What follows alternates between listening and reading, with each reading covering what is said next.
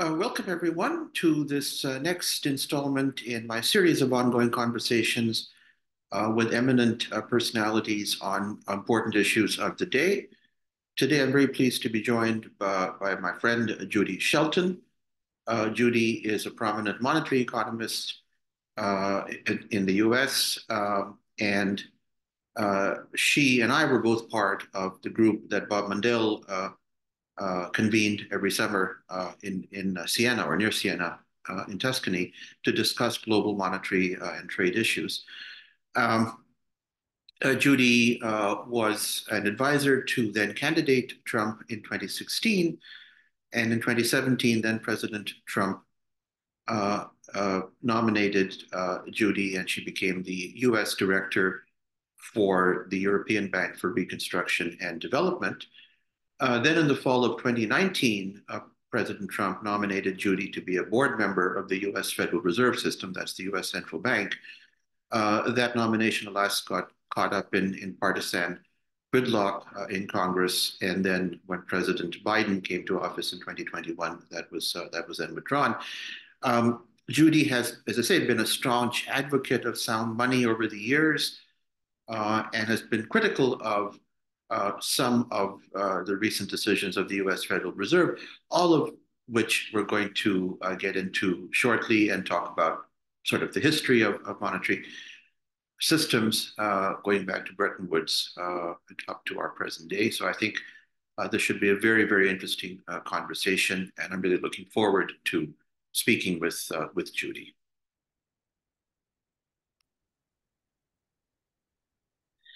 Judy Shelton, welcome to the conversation.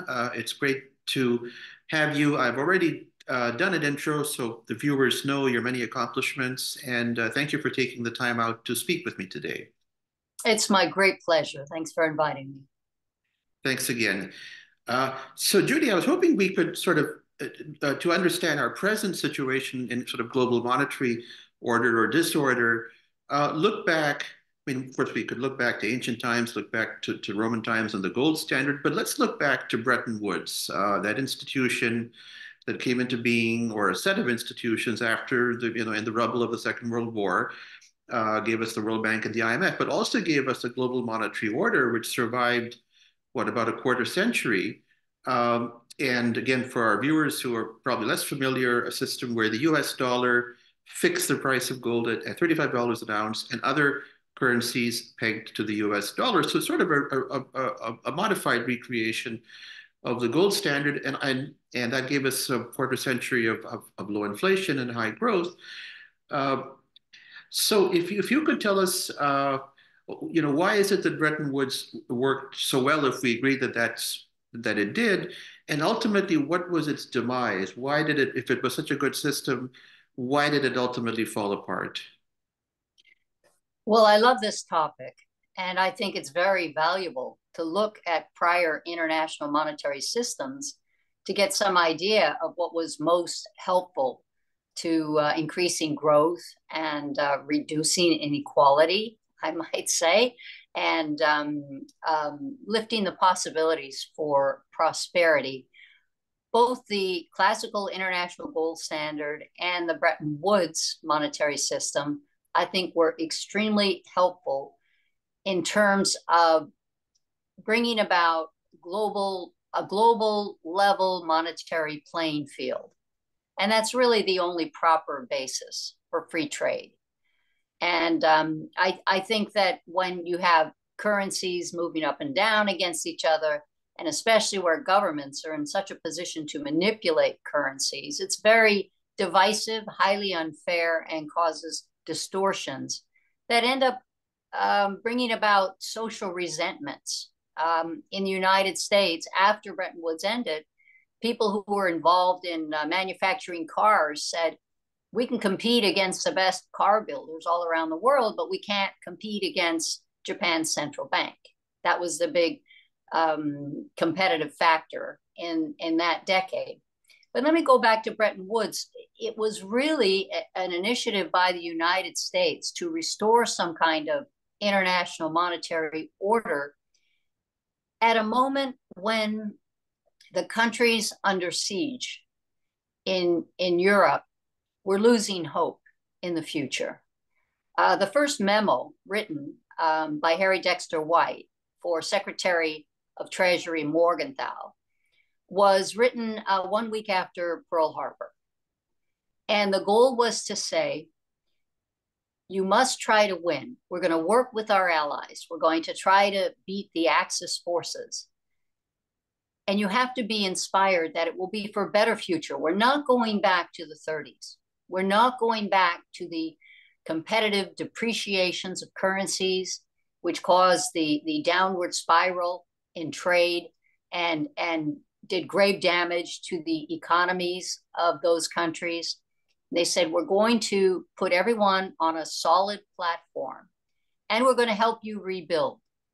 And that became the genesis of not just the Bretton Woods International Monetary Agreement, but also the establishment of the International Monetary Fund to oversee that specific aspect of it, managing a fixed rate system anchored by redeemability of dollars for gold at a pre-established rate of $35 per ounce of gold.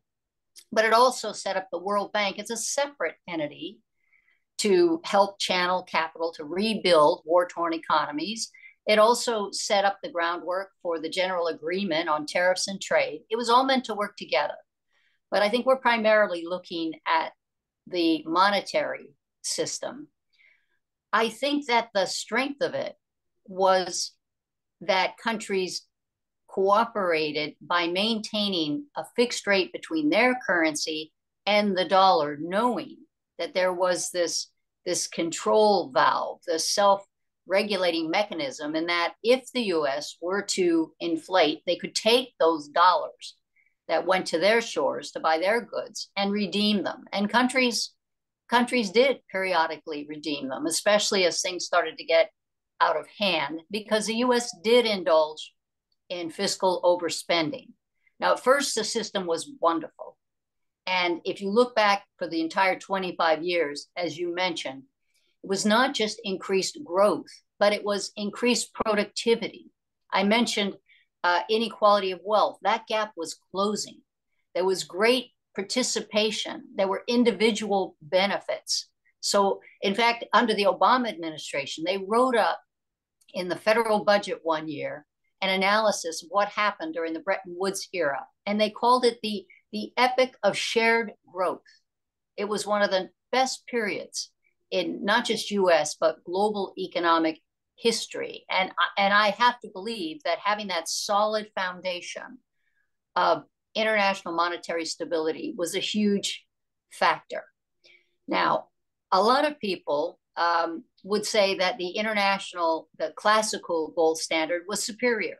And I'm in that camp, as a matter of fact, because it empowered individuals with the convertibility privilege, whereas the Bretton Woods system only granted the privilege of convertibility to foreign central banks. The other benefit of the classical international gold standard was every country was individually responsible for keeping its money and its fiscal budget approach in sync. They had to be responsible for their own currency, because if they inflated and people lost faith in that currency, they could exercise the convertibility privilege. But that became increasingly difficult under Bretton Woods. We know that the French called it the exorbitant privilege that the United States could inflate, and other countries ended up suffering. They became a little bit concerned about redeeming as US put political pressure on countries to discourage them from redeeming dollars and gold as our gold supply started going down.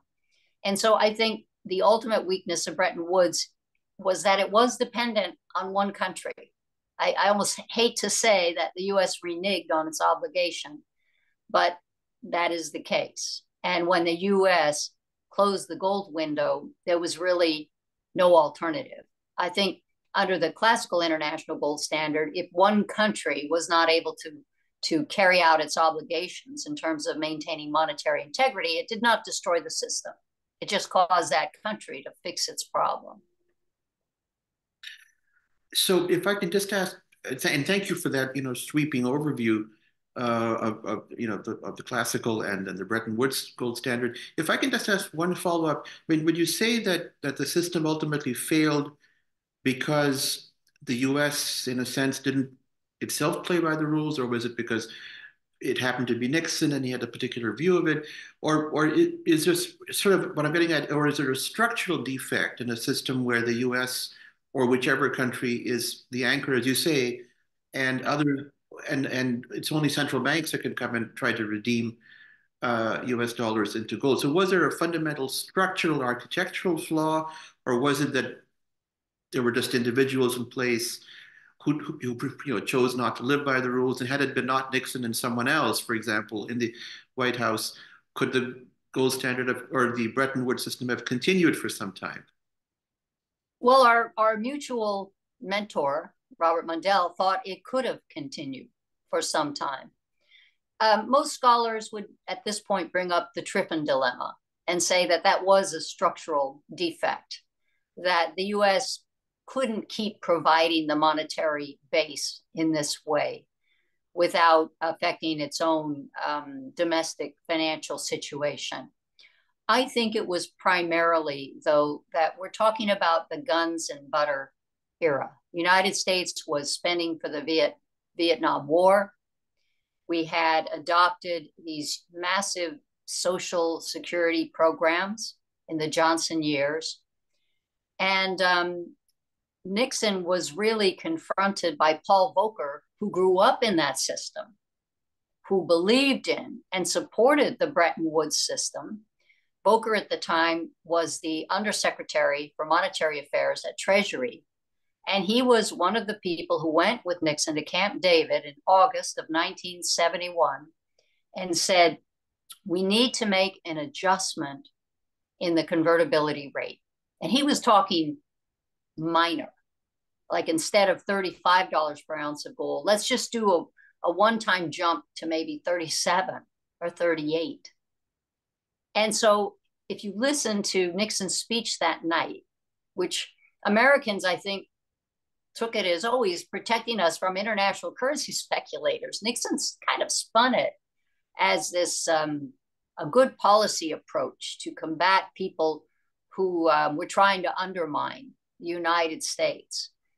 Volcker later marveled at that. He said, I thought we would be humiliated when we said we're temporarily suspending the gold convertibility privilege. But those were the words Nixon used. He said, this is a temporary measure until we get to an urgently needed new international monetary system, which again, Volcker took to mean at an adjusted rate, kind of as Mundell was saying. And, it didn't just happen in August. I mean, there were attempts for the next year and a half to restore it, ending with the Smithsonian Agreement in February of 1973. By that time, they had said, let's get it up to $42 as a convertibility price. And then they gave up because the US was continuing to spend more than it took in.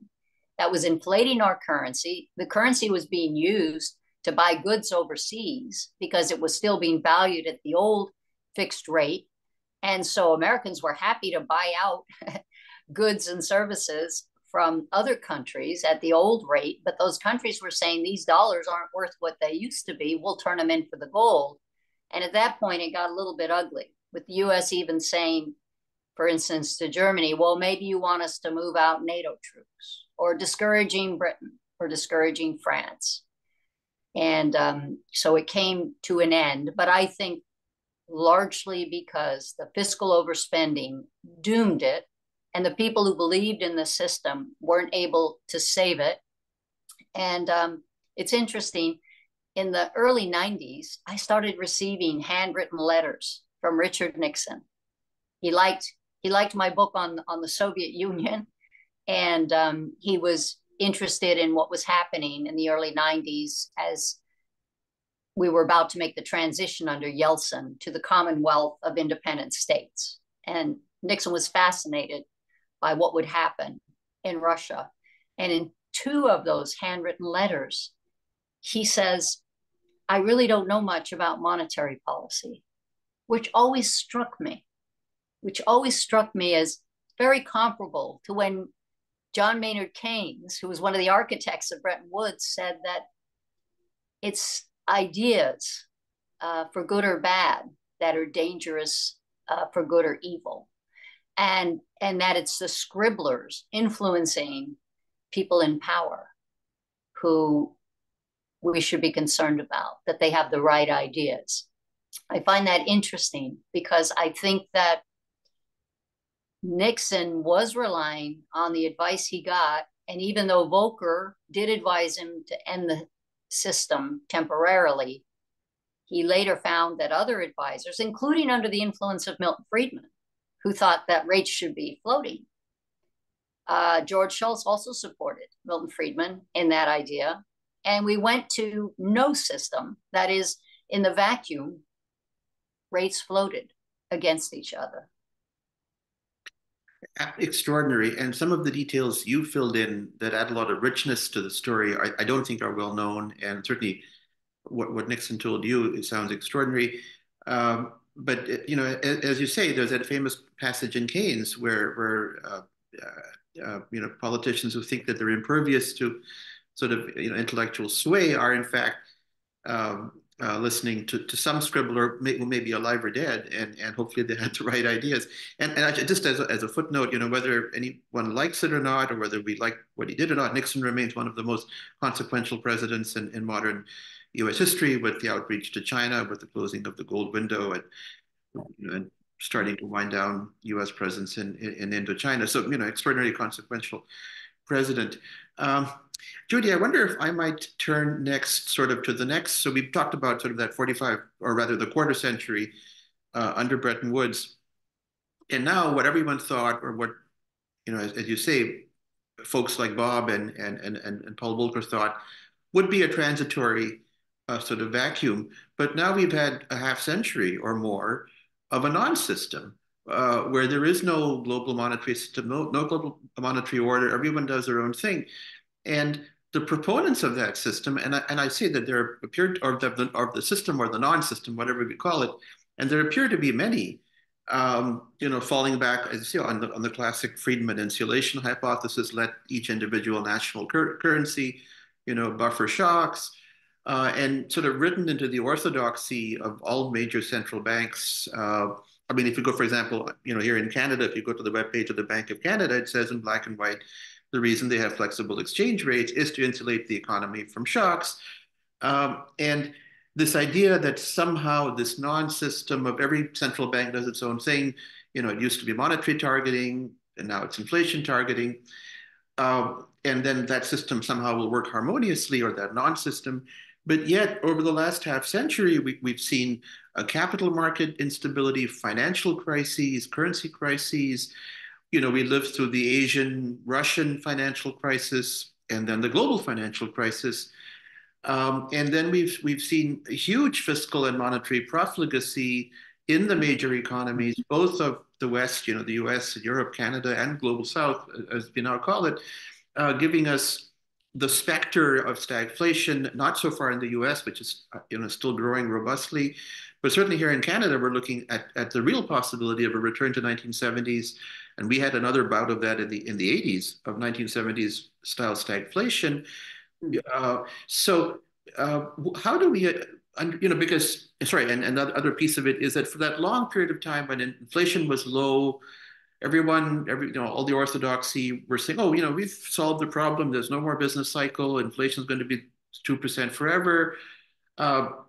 So my feeling is there was a real hubris among central bankers and economists, frankly, that we'd finally solved the problem. And of course, historically, every time someone says that, some new crisis happens that overturns conventional wisdom. So, rather than my sort of sharing what's your view of the last half century of the non-system, and what does that reveal about the faults in our fault lines in our non-system now, Judy? Well, I think you beautifully identified the calamities inherent in international monetary and financial relations now, and covering that huge period, but ones we're still dealing with. Um, Paul Volcker, in fact, since I mentioned him, he said that he gave a speech, I believe in 2014. Title was A New Bretton Woods with 3 question marks. And he said, I think we've come to see that not having a system has not been a good thing, and that financial crises are not only more likely to happen, but to impose more damage when they do happen. So he was specifically looking at 2008.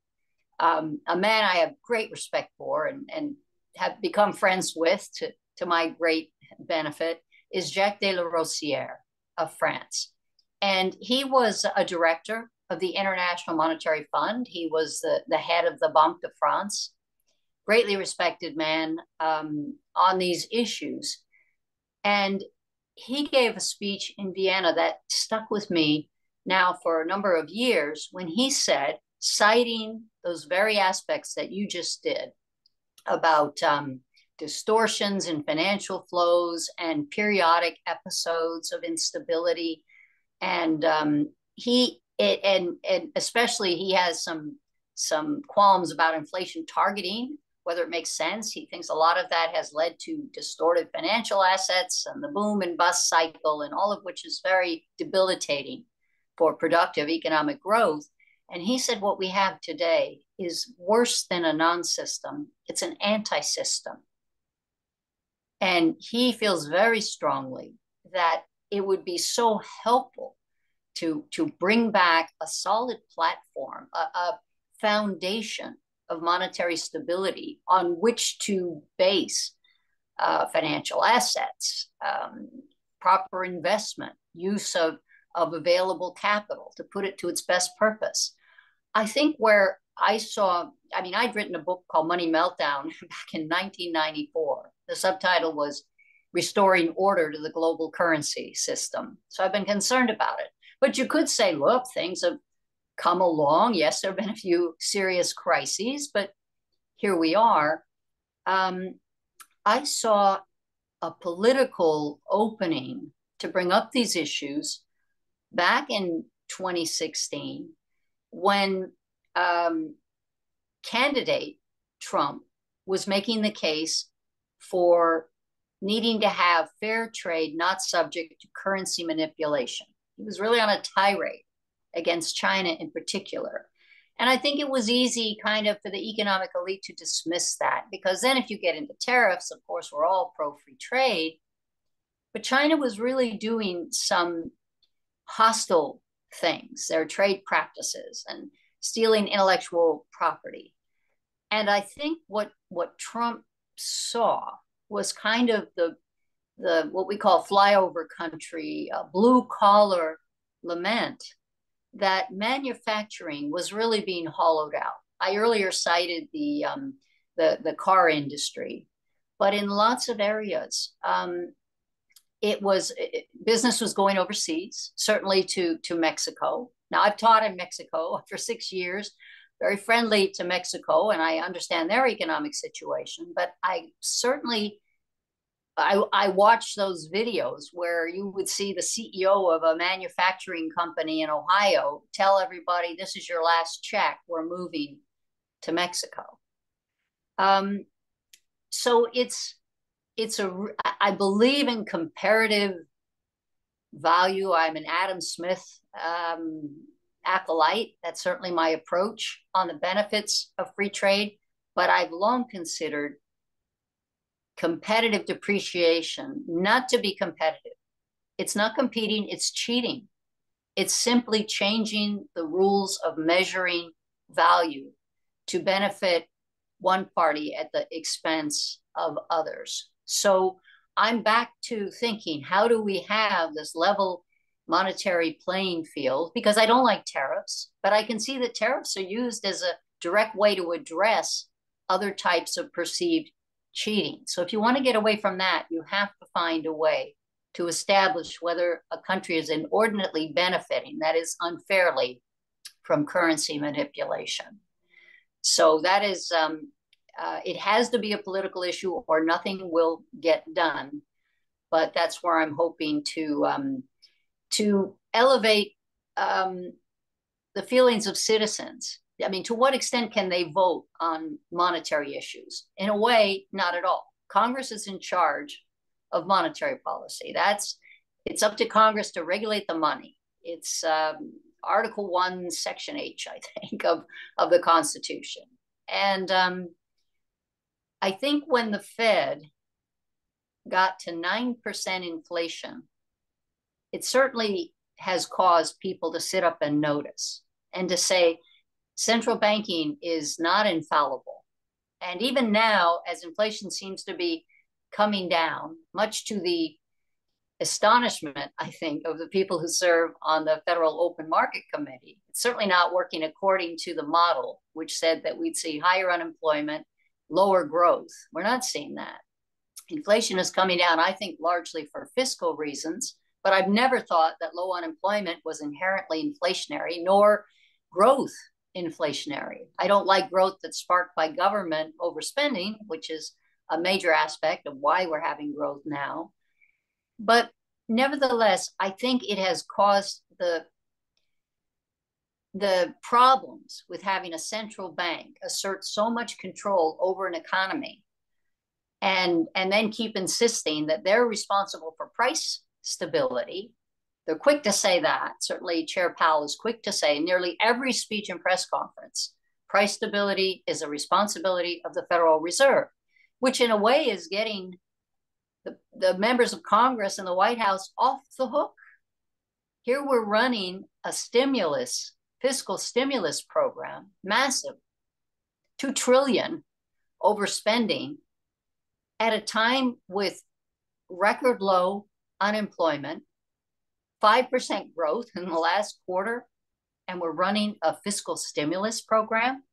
At the same time, the Fed is endeavoring to maintain restrictive rates. I mean, this just makes no sense. What it's doing is starving out the private sector because high borrowing rates impose a real obstacle to private sector expansion.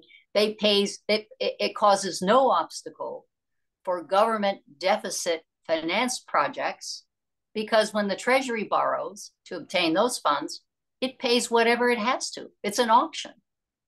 So high interest costs aren't a barrier to growth of government. And that's what worries me. The expansion of government when you have the recklessness of fiscal spending juxtaposed against the monetary rectitude of a Fed who's saying we're responsible, so we're going to punish the private sector with high borrowing rates. And in fact, now I think what we're seeing in the United States is manufacturing very much hurt by the Fed's rapid rise in interest rates. Services still in its own kind of inflationary environment with people demanding higher wages. And then economic growth really dominated by government spending. And the largest component of that is to hire more government workers. And I've never believed government is in a better position to judge what projects should be pursued, what's viable, and then attach all of their requisite requirements to obtain funding as they seek to accomplish other goals, including social goals. It didn't work under communism, and I think it's dangerous to think that government is ever smarter than the free market in allocating funding for projects. So I think all of the Fed tools should now come into question. What did QE really accomplish? These large-scale purchases of assets by our central bank, not what Bernanke thought it would, not at all. What did changing as an emergency rule, the idea that the Fed would pay interest on reserve balances, what has that accomplished? The Fed in the last year will have paid out over $275 billion in interest on cash that is sitting dormant to depository institutions, commercial banks, and then through overnight reverse repos to money market mutual funds. That is money that initially the whole point of increasing reserves was to encourage banks to make loans. Now, why should they?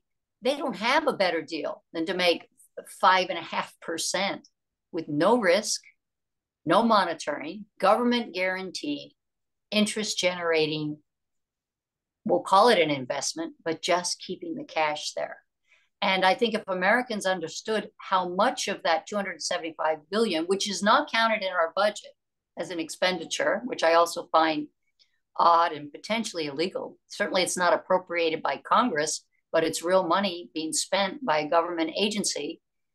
And about 35% of it is going to the top 5 banks. You'll never hear a reporter ask the Fed, how much did JP Morgan get in the past year?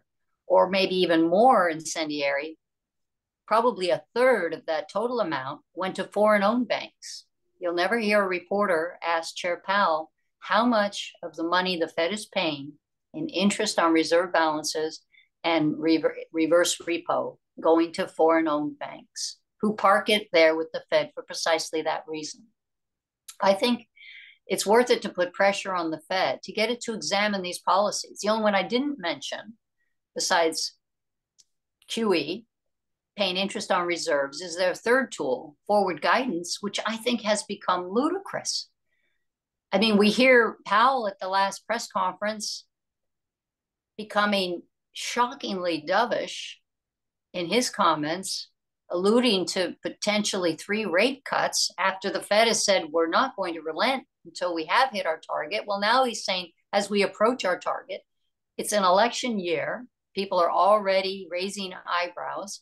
And then you have 4 or 5 members of the committee coming out to walk it back. It's extremely confusing. The dot charts, the Fed is quick to disavow them. Then why do them? Why publish them? So I see all of the Fed's tools in its hollow toolbox not performing as they thought, and I think being quite detrimental, and teaching banks not to engage in the noble art of financial intermediation and channel savings into productive investments in the private sector, but rather just engaging with the Fed, and is not financing anything. And the way you put it, it's an extraordinarily difficult and highly problematic situation. I should add for our viewers that in Canada, we have sort of a micro version of what you've talked about in the US, but it's even worse because we're actually not growing. And we've got the federal government has almost hit a fiscal wall now. So we're really looking at very, very painful, long overdue fiscal retrenchment. Meanwhile, the central bank here is sticking to its guns that it's going to, if not raise rates, I think they're under intense pressure not to raise, but at least not to cut. So we're doing even worse. There was a report came out a few months ago that most of the job creation in Canada since the pandemic has been in the public sector, not the private sector. It's exactly what you're saying. Extraordinarily unhappy situation. I will just add as a footnote, if I may, Judy, to what you said about 2016, that I'm struck by the fact that, whatever one may think of President Trump, and I know there are strong views out there, pro and con, that he was more alert than most, first to the danger posed to the global order by an increasingly bellicose authoritarian China, and to currency, to using to bending exchange rates to undermine the principles of free trade, as it's put it very, very well. And I think, and we could spend a long conversation on, I think at the time of Adam Smith, it was not a time of fiat currencies. And so I don't think Smith ever worried that I'm aware of what currency, if a country devalues its currency deliberately to become more competitive, would that undermine the gains from trade? But clearly, something that academic economists don't talk about enough is a relationship between the monetary part and the real part. And of course, all of these academic compartments we built where there are the pure trade theorists, and that's all a non-monetary world. It's all relative prices. Then we have the monetary theorists who don't really think about trade. And I recall actually, I believe it was the second debate with Mrs. Clinton that Mr. Trump in 2016 actually referred to the false economy that the Fed had created. And I believe perhaps he was thinking along lines that you were at that time, and I know you were advising him. I believe at that time. So, and I'm also struck, just as a comment, really, that that interestingly enough, I think the Biden administration actually has carried on a lot of the Trump agenda, whether it's on trade. I believe it was approximately $300 billion of tariffs, correct me if I'm wrong, that were levied at the time of the Trump administration. I believe all but 10 billion of those still remain in place under President Biden. And his industrial policy looks a lot more distorting, with emphasis on green and the IRA and the CHIPS Act, of trying to simultaneously achieve the kind of irreconcilable objectives of greening the economy, bringing jobs home, fixing infrastructure. It seems to be a strange way to do it. So, and now he's, of course, recently rebuilding construction of the wall. So migration is, so it's extraordinary that having started in one place, in a sense, whether anyone acknowledges it or not, President Biden has essentially said, without saying so, that I agree with a lot of what Mr. Trump did when he was president. So it's a very interesting situation, and I think fundamentally the problem you identified, Judy, that for decades we had this flyover region where there was the hollowing out of industry, and so the politics around trade have become such that I don't think it would be politically possible at this point in where we are now, for someone to say, look, I believe in free trade and let the chips fall where they may, because we don't have a level playing field that allows that to operate the way that it was intended to, I think, by people like Adam Smith, when he made the case for the gains from trade. But that's just in the nature of a comment. And I wonder, maybe as a last question, Judy, for what's been a very rich conversation, is if we take our focus now back to the global non-system, and you've spoken, I think very, very eloquently about what's wrong with it, and particularly in the context of the U.S., how there's sort of this nexus between the big banks and the Fed and Treasury. Is there any hope that we can return to, let's call it a Bretton Woods 2.0, or some kind of a system? So we get away from the non-system or the anti-system. Is there, I guess I've got two questions. One, in a world of ideal policymaking where politicians did what was good for everyone, I mean, that isn't the world we live in, but in some ideal world, is there a better system? What would that look like? And the second part of the question would be, given the fact that that new system would have to be created in a world of politics where every national, every country has its own political economy within its national politics, would that better system, if we can think of one, is there any realistic hope it could possibly come into being in our lifetimes, Judy? I think so. That's what I'm dedicated toward trying to move forward. But I have to comment, since you did mention Donald Trump. I recall when he was a candidate that he did say, I am for free trade. But he said, but not currency manipulation. It was quite specific. And he also did say, as you quoted, that this is an artificial economy. And that was under Janet Yellen. And he said, how is it under Obama? We've had zero interest rates. Well, when Trump came in, and I think he even considered Janet Yellen, but Jerome Powell had presented himself to Stephen Mnuchin, the Treasury Secretary, and he was Republican. So even though he was very much in sync with Janet Yellen, Trump chose him. In 2017, after Trump came in January, the Fed raised rates 3 times. In 2018, when Powell came in to replace Yellen, they raised another 4 times.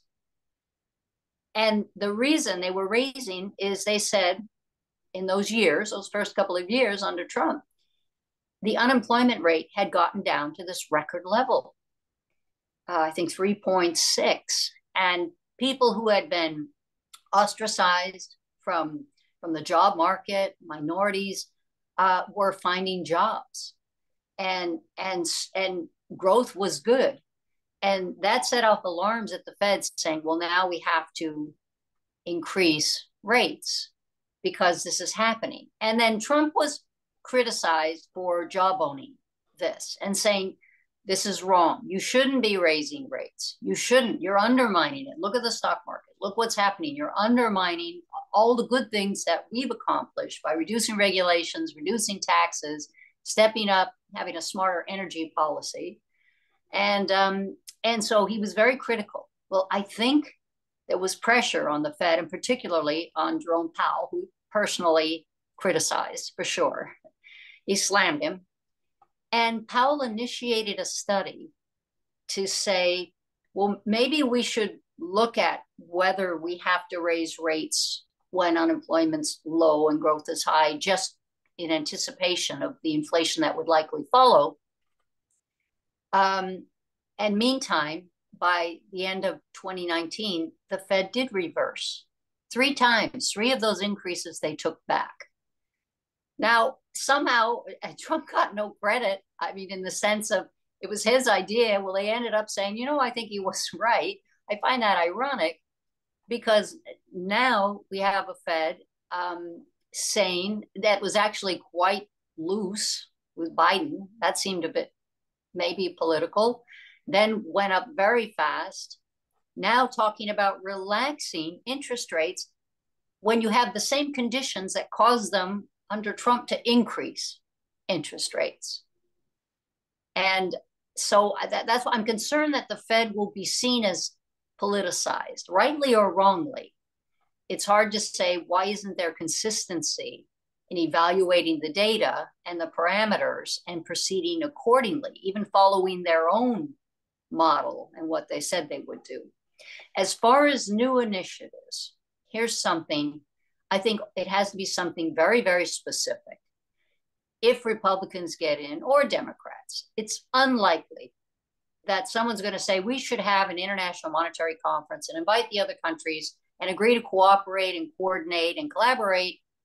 And I think everyone would say, why should we do that? We have the world's dominant global reserve currency. And what do we get out of that? I think we could do a specific initiative, and I write about it. I have a book coming out next year. It will describe this approach.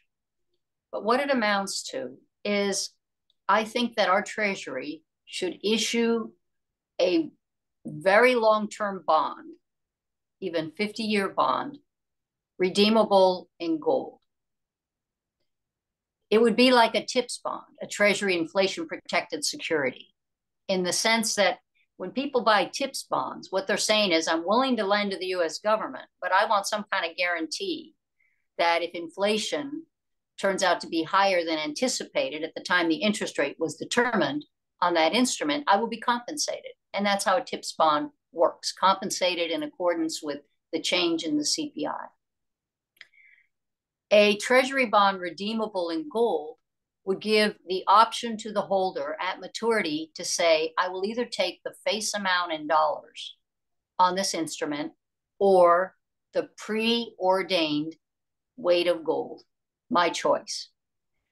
You could make that face value equal to 2% increase in the price of gold over the next 50 years. If the Fed and Treasury, because it's fiscal as well, live up to 2% inflation target or better, that is lower, then anyone would be only too happy to take the face amount in dollars in 50 years, because likely gold would have gone up at the rate of inflation. I mean, that's the premise, but they would have that choice.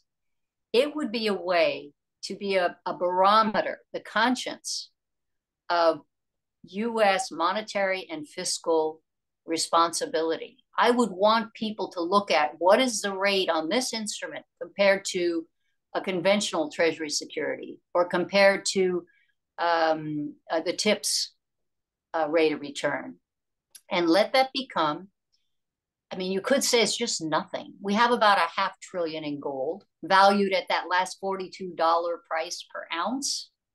when everything bailed out after the Smithsonian agreement, we're still carrying it 261 million ounces at $42 an ounce. So you can calculate an immediate windfall profit for the United States. To put that aside as collateral, which also prevents any future administration from deciding to sell it off, as some countries, I think, did and regret now. And I think it's showing we have faith in the future. Is America still going to be here in 50 years? Are we going to get a handle on our fiscal and monetary situation? Will our condition improve? Can people trust in our currency? And I think it's just a specific idea. Some people might say, well, that won't do much. Well, maybe stable coins could be based on holdings of this instrument. Maybe private firms could duplicate the instrument with conventional Treasury securities and gold futures. If people are interested in that sort of a investment, then it will resonate with people and then it will have more influence. But the main thing for me is to set up a beachhead, set up some kind of a indicator of whether the Fed and Treasury are living up to what they promise, or are they depreciating the dollar, which I consider expropriation without due process. I think people who are 20% poorer, had they kept all their savings in dollars under their mattress, poorer since January 2020, the Fed may say they're responsible, but the Fed will never make up for the loss that they've incurred. It will never compensate them. We need to change that system and have the money work for ordinary citizens. I think that's the basis of the founding fathers' approach to economic liberty and the individual rights. And that's an extraordinarily interesting suggestion. And I'm looking forward to your book that will explain that to both for me and everyone else interested in global and US and global monetary policy reform. But it's a very fascinating idea that the Fed would commit to to a preordained rate today, and in 50 years the holder would have a choice of either the face value. So it would considerably, I mean, if that type of instrument caught on and it became widespread in the market, would constrain the Fed and the Treasury, as you say, because they would have to maintain the value of the currency and keep inflation in check. And I see this as a long-winded answer, but getting to your question, which was, what's the future of international monetary relations? Let's say China did the same instrument and said, in 50 years, you either get this much in yuan or an ounce of gold. Let's say the European Central Bank, also large gold holders, made the same sovereign promise, issued an instrument very much modeled along the lines, the US has to be first on these things. Only the US can make any difference if they decide to exercise leadership toward international monetary stability. But this is the beginning of a modern international gold standard, in the sense that as you approach the maturity date for 2, 3, a dozen, hopefully major countries who issued the same instrument, those bonds they're interchangeable. They're all worth, at maturity, if it were the same date, say, an ounce of gold. It would be, what would a promise to let you buy gold at, say, if I took 2,000 and today's price and compounded the value at 2% a year, I think it comes out around 5,400. Would you rather, and maybe you give this as a savings certificate issued by the US Treasury to your grandkids, would you rather have on the date of maturity $5,400 or 1 ounce of pure gold? And it's their option. And that could be happening for these other countries as well. And then you see the credibility of the promise. Every country can say we're going to maintain the stability of our currency, but what are they willing to, I guess, literally put their money where their mouth is? And let's do that. And this could become the beginning of a new gold link, not dependent on one country, But every country that chooses to join, that's the entrance requirement. Will you issue such a Treasury instrument? And this could also be a way of, when accusations of currency manipulation are levied against a trade partner, it's very easy to say, what has been the value of your gold-linked instrument relative to our gold-linked instrument? Because the market should evaluate them strictly on the credibility of the promise and the inherent value of the collateral.